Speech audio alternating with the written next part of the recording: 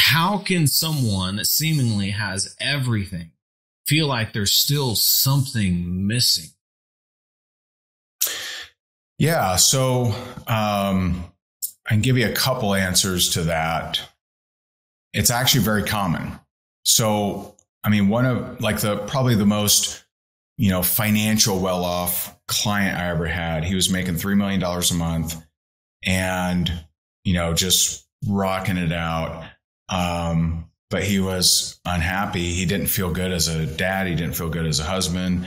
And I started working with him and helping him.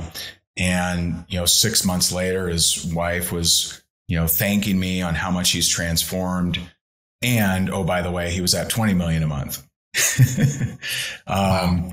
And so you'll actually find that a lot of the people that get admired for their hustle, their grind, their discipline, their consistency, it's actually a coping mechanism.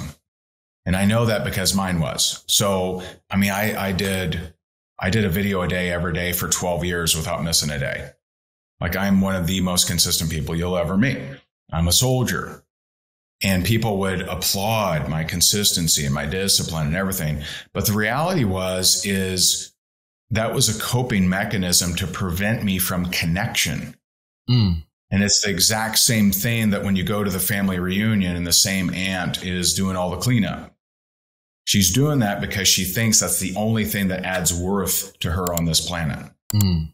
Is her doing work, is her serving others and helping others. And so it's actually it can be a combination of low self-worth, of unsuredness, and then that leads us into the second part of the equation, which is very technical, if you will, and that's the concept of sacred wounds. So a sacred wound is, what did you need most as a kid but didn't get? What did you need most as a kid but didn't get?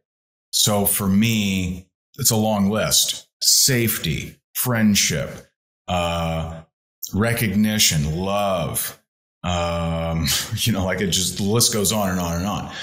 Well, the problem with a sacred wound is you didn't actually build the receptors, the dendrites, to actually learn how to accept that.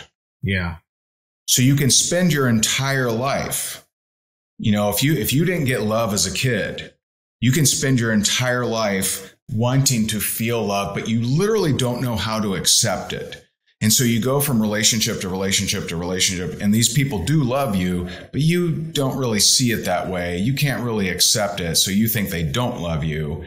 And so you just kind of tumble through space and tumble through time and go through all this heartache for an unknown reason. Mm-hmm. Well, the good news about sacred wounds is because we so wanted them so much but didn't get it, we struggle to accept it, but we can actually give it. And that's what actually makes us feel good. So I'm very good at recognition. I'm very good at inclusion, right? So I was the table lamp. I mean, I remember sitting, I remember, and I've thought back to these days as a kid, they made me sit in the trunk. There were only 3 other people. Why was I sitting in the trunk? There's literally no reason I'm sitting in the trunk. I was a table lamp. I was something they had to deal with. I was something they had to continue to feed. That's what I was. And so I'm very good at doing the things I didn't get as a kid. I'm good at recognition. I'm good at relationships. I'm a good friend. I'm good at providing safety. I'm good at all these different things that I didn't get. But I was never good. I was always seeking for me to be a priority for someone, never finding it. But that changed when I found God.